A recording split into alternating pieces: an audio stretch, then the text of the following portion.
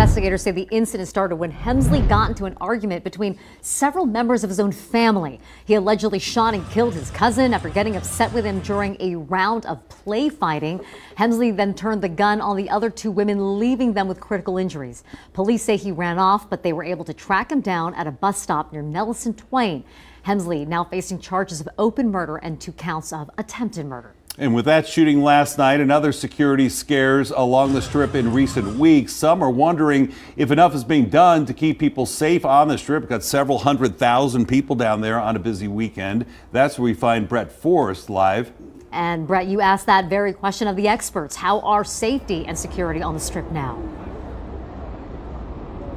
Yeah, Jim, Marie, good evening. I spoke to Clark County Commissioner Tick Sagerbloom in a private security firm today, and despite some recent high-profile incidents like the shooting at the Mirage Hotel or the recent mass panic triggered by a rock breaking a glass door at the MGM Grand, they tell me that the Strip is still safe.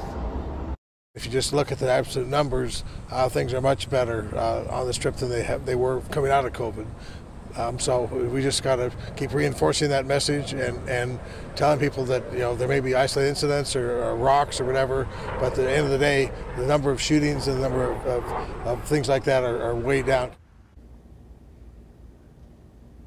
Jonathan Alvarez with Protective Force International says everything that happened at the Mirage last night in terms of the response was successful. Police were there 1 minute after getting the call. Security kept most casino guests calm, and the suspect was identified and arrested within 6 hours. Alvarez said they could always train more people for hotel security, but says the Strip corridor is much better off than it was 5 to 10 years ago, with partners sharing information and training together. I think training is probably one of the most important aspects that the entire Strip is kind of elevating now. The police force is incorporated with a lot of what the security force on the Strip does, so it's a beautiful partnership.